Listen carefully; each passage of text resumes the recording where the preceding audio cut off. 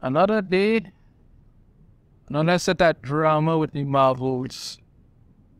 This movie seems to be constantly causing problems with itself. The amount of delays it has had over and over again. It's not looking good. I mean, Captain Marvel first movie wasn't good. The only reason people went and see it is because it was sandwiched between two Avengers movies, and they lied and told that you had to see it in order to see Endgame. So people went there, but people don't really dig Captain Marvel in the comics. They didn't dig Brie Larson. It's Captain Marvel, But now apparently there's some bacchanal going on the set because Brie Larson is being kind of a diva and wants certain things and has problems with certain people. Let's get into this article here from Bombing Into Comics. Rumor: the Marvel's latest delay the result of Brie Larson's diva behavior. It's just a shit show. Every report I've heard in regards to the Marvels keeps saying that, this is not looking good. It's going to be a terrible movie. They've had to go back and look. I think it's not, I have no expectation whatsoever for this movie.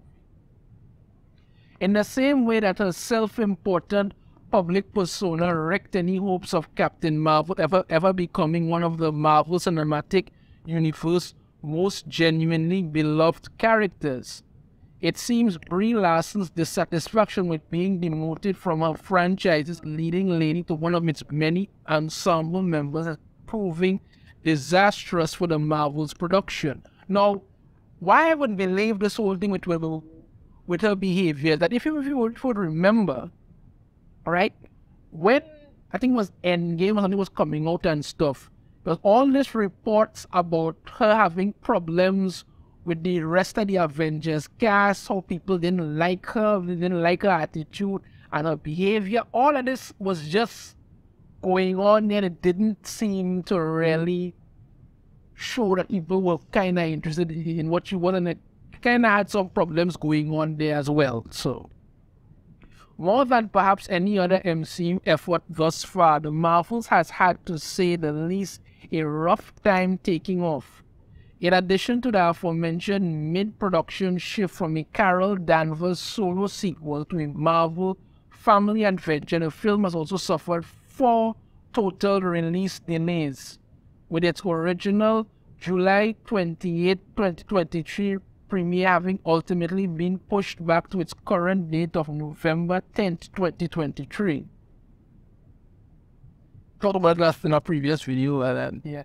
And while 3 of these delays were the result of Marvel's panicked rescheduling of its future phases in response to audiences' lackluster reception to Phase 4, when people pretty much said Marvel and the MCU could just go screw themselves, the latest was apparently caused by Larson, listen to this, refusal to work with her co-star Monica Fodon Rambeau actress Teyonah Parris. So apparently there's some big drama now. She don't want to work with the woman and all of this. I don't know why, but all this drama is going on thing. But I was speaking to the topic during the March 9th episode of his film and critic John Roach's The Hot Mic podcast, and let's see what he had to say. And really, I don't think this will really surprise anybody who's plugged into the industry. What I've heard again, don't get mad at me, I've heard Brie is a nightmare. Yeah, because like I said, even people with the Avengers thing had a problem with us. I'm not really all that surprised. I don't think I'm the first person to say that. I've heard she really clashed with Teyonah Parris. It has led to some strife, and that is sort of behind the delay. So yeah, she has a problem with that now. Okay. Pressed by Roach for further information on the situation, Snyder made it clear that their conversation was entering the realm of gossip, but it's gossip from a good place. Before revealing, I've heard, first of all, she was upset that the movie is called The Marvels.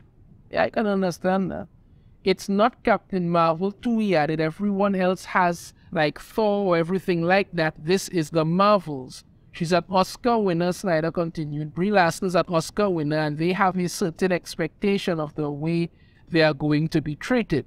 Okay, let's stop there for a moment. Yes, she is an Oscar winner. She has a certain expectation of the way she's supposed to be treated. Okay, but when you have Spider-Man No Way Home, Spider-Man Homecoming, Iron Man 1, Iron Man 2, Iron Man 3, Captain America, First Avenger, Captain America, Civil War, you have Hulk, you have Thor, you have Thor Dark World, Thor Ragnarok.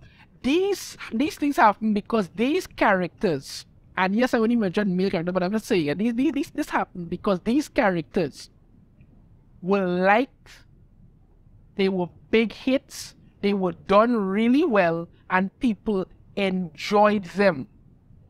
DC, Marvel, or should I say MCU, has abandoned that and decided to go down the route of Marvel's all new, all diverse line, and that nearly killed their comics. But you know, that's it.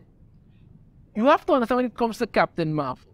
The movie was originally supposed to be called Captain Marvel 2, but due to the poor performance, yes, it made over $1 billion. Yes, Captain Marvel made over $1 billion, but that was just because people thought they had to see it in order to get some clue as to Endgame. What the public was saying, and what they have noted again and again, is that they don't like Captain Marvel. Not really a big fan of Brie Larson neither, but they don't like Captain Marvel. The movie did not carry itself well at all. It didn't. They made changes and all kinds of that's ridiculous, but then that's what they did. So when they put up with Captain Marvel 2, it was not going to be good. So they decided, let's add Ms. Marvel and Monica Rambeau. They could have still called it Captain Marvel 2, but you have to understand, they knew the backlash they would get, so decided to call it the Marvels. And hopefully for some, people might want to come. But then again, as I say, you have Ms. Marvel, a show that performed very poorly on Disney Plus. You have Monica Rambeau, who was only in a couple episodes of WandaVision, and you have Captain Marvel, a character people have turned against. And now you have talks of Brie Larson having a problem with the Monica Rambeau actress, and she's upset. She's upset that the movie isn't called Captain Marvel 2. Gotta understand, you couldn't carry it alone. But I understand where she's coming from. I'm just saying, the reality is she couldn't carry it alone. She was cast as Captain Marvel before everything, before there was a director, before there were writers, you recall. She's Captain Marvel, so she thinks of this as this is her movie, right? Rather than this is a Marvel movie that she's the star of. This is how it's being described to me. And yet, on the red carpet, when she was asked, she was like, I don't know, does anybody even want me to play it anymore? I don't know. Ay. You know who else had a Marvel movie built around them before anything came into place? Snyder asked rhetorically. That would be two-time Oscar winner Mahershala Ali with Blade. Got a new director in November. Here we are 5 months later, still no update on casting. Yeah, they drove a stake into the heart of this Blade movie, from what I understood, because I did a video on it. What they had planned for it was beyond horrible. That's the only way to put it, beyond horrible. See where I'm going with this stuff? He then inquired. Brie Larson, an Oscar winner. Mahershala Ali, a two-time Oscar winner. These people want things done a certain way, and they carry the weight to get their way. And yet he concluded sometimes this causes delays. As noted above, should Marvel not make any more scheduling changes, the Marvels is currently on track to crash into theaters on November 10th. But okay, as I stated before, and I will say again, we understand her issue and her problem. I get that. But Phase 4 was such an unmitigated disaster. Marvel and Disney have lost so much money because people are just tired of it. The same way that they're just tired with Star Wars. Same way they're just getting tired with the MCU. Ant-Man is basically a flop at this point. I saw the movie, I did a review for it, but Ant-Man is pretty much just a flop at the box office right now. It's pretty much it's not even going to make as much as the first movie probably, but that's just it. I know you have problems coming out, rumors coming out again about problems in regards to the Marvels. What we learned about what they actually planning to do with the Marvels movie is terrible. And now we hear Brie Larson is upset because, throwing DIVA Tantrums because the movie isn't called Captain Marvel 2. The MCU has pretty much gutted itself, and this is the kind of crap that we're getting right now, but this is the update when it comes to the Marvels. More drama, more bacchanal. This movie is pretty much setting up to be a bust. Let me know your thoughts on this in the comments. If you have a different opinion, I'd love to hear it. If you like the video, be sure to hit that thumbs up. Subscribe if you haven't already. Ring the notification bell every time I put out a new video. And I shall see you all next time. Take care.